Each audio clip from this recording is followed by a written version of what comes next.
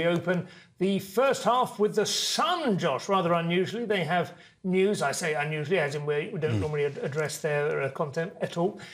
Who have news that will offer a tiny counterbalance to the general drift of the last few months. Indeed. Well, actually, yeah, the Sun has written an article. It's incredible.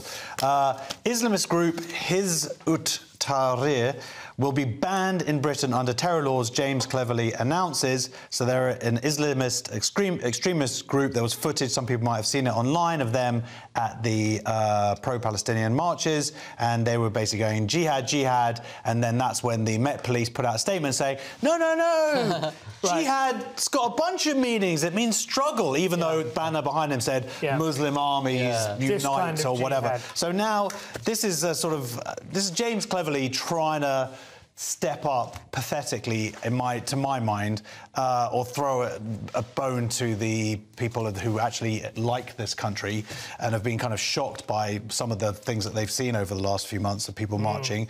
And look, of course, they should be banned. They're an anti-Semitic hate group. They're jihadists.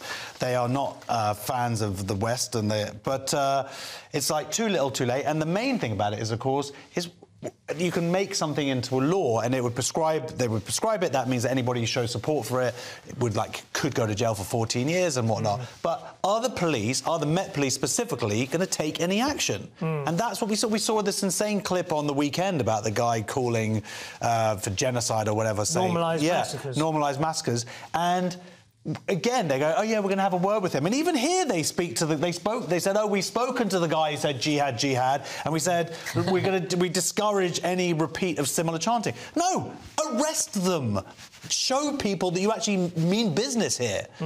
So the Home Office here effectively has contradicted the Met statement when they said, you know, jihad has different meanings. And to be fair, yes, jihad does have different meanings, and originally it does mean struggle. In Iran, they have the Ministry of Agricultural Jihad, where they struggle against the inclement desert soil, you know, to do agriculture. But of course, you should have put two and two together and see that kind of jihad was another kind of jihad, as we know, and that's why the Home Office has, albeit a bit late, moved towards banning this group. My perhaps slightly naive concern is also that it is quite easy for these things, very much like a coronavirus, to mutate ever so slightly, change their name, same organisation, same aim, same, same adherents, same venues, to the police's untrained eye, probably very similar flags and banners and so on.